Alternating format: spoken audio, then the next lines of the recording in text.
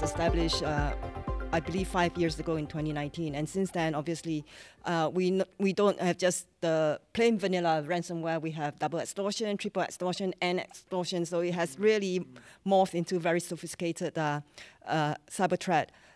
What do you see as over the last 5 years since OTI site has been established? What do you see? How do you see the conversations kind of evolved into addressing to pay or not to pay? Okay, I think this is also a very good question. The standard response and the right thing to do, as much as possible, is not to pay. And I believe most of the regulators out there, whether it's the in the States or elsewhere, would discourage paying ransom. But of course, in the news, we still, and the statistics have shown that folks are still paying up ransom. I mean, Colonial Pipeline, they still paid, right? So it has become a business decision. If it costs an X amount that is not overly expensive for you to be able to get back your operations, because you are losing multiple times that X amount in your operations, and just paying a small amount could potentially let you get all the data back and let you resume availability of your services. I think it's an attractive option for the private operators out there. But they have to bear in mind, I think a lot of, many of these ransomware actors are nation state. So sometimes you are running afoul of the law if you actually pay the ransom, because it is as if you are supporting terrorists, abetting criminals. So have to be mindful about that, and it's important to have a really good discussion with the legal teams on this aspect.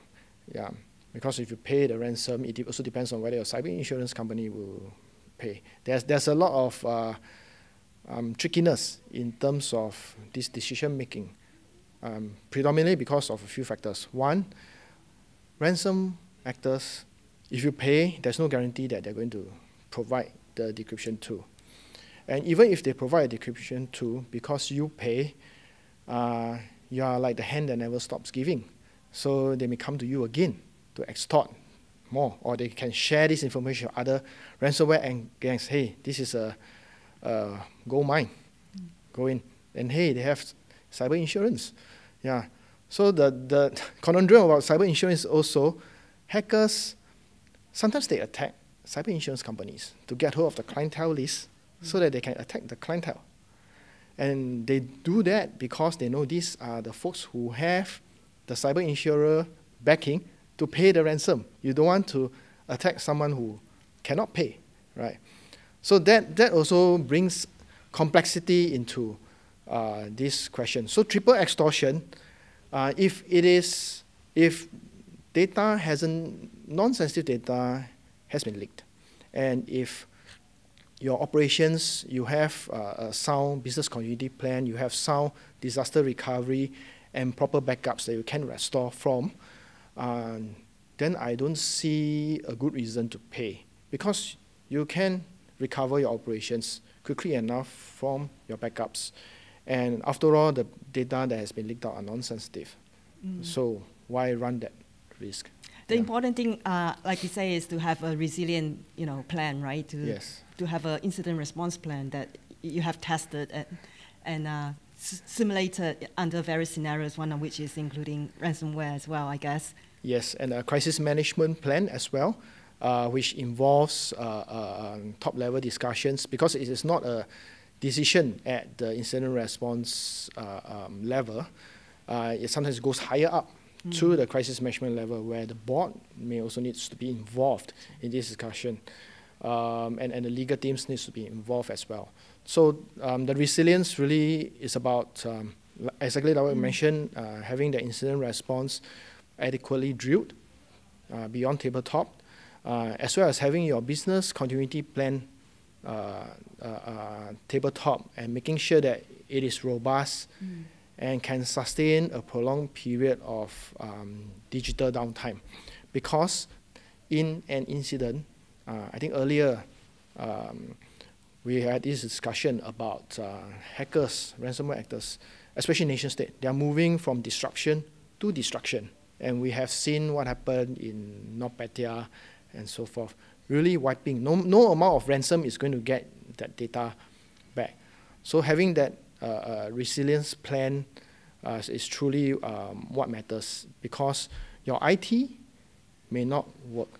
Your OT may not work. It may take a prolonged period of time for them to come back online. And you need a robust business continuity plan to sustain your business. Yeah. So how do you see, some of the members are adopting AI or leveraging the AI tools in information sharing? Have you seen any sort of interesting, use cases that you can share with us?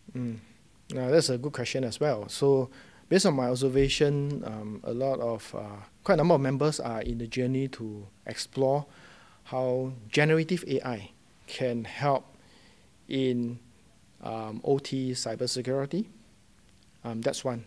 And also how to deploy cybersecurity to protect against adversarial AI attacks. So why do I say that? It's because AI, in fact, traditional AI has been there for quite a fair amount of time.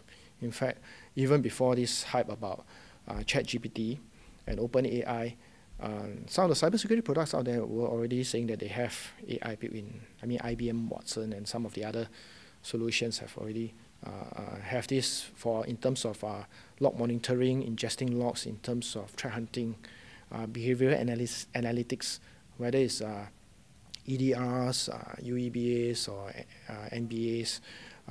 The moment they have behavioral analytics, there's an element of AI included. But what really tipped the scales was generative AI. Because with generative AI, from a security perspective, it can help in terms of triage, in the triage process, to help speed up the analysis. You still need the man or the woman to be involved in checking the output in certain cases. So some queries may be more prone to hallucinations, while others you can just rely on it without really doing any additional checks. So the triage process in incident response, where you can find out, for instance, you can ask questions like, is this a malicious indicator of compromise? That can be done, yeah. So it helps to speed up the incident response, and why is that important? Because the faster you detect, the faster you can contain. And the faster you can contain, you can disrupt the attacker from moving across the cyber kill chain into your crown jewels. So most of the OT attacks are coming from IT. If you can detect, even if an endpoint is compromised, you can detect fast to disrupt the lateral movement of the attacker before it even reaches the gate of your OT network. That is winning the war itself, right? So that helps from adoption of AI in cybersecurity. But I'm also mindful of overpromise in terms of Gen AI. It requires a lot of testing, because I've heard from members who have encountered vendors who have shared that everything is machine speed. But again, if you have qualifiers to say that, but you have the but over there that you must check all the output, then how can it be machine speed, right? The moment you have human in the loop, it cannot be machine. So I think we are in the Gartner hype curve. We are in the slight dip into the trial of disillusion, because there was a lot of promises, and then ultimately we'll stabilize into sustainable development and expectation, a full alignment of expectations of what AI promises can bring to cybersecurity. And on the adversarial AI part, definitely incorporating all the required practices into, like, for instance, red teaming. Red teaming is no longer just the traditional red teaming. You need to red team large language models. Yes. Yeah, you need to perform all the prompt injection, manipulation, data poisoning, and so forth. So the whole 9 years has to put in place. And security by design also needs to take into consideration. You need to look at OWASP, top 10 for LM, and make sure that if you are deploying a model, a large language model, you put in all the defenses in place, make sure that you are able to validate the data that goes in, make sure that your you are protected against prompt injection and so forth. All those 9 yards have to be put in place, and the VAPT and red teaming have to come in place to validate all these are in place.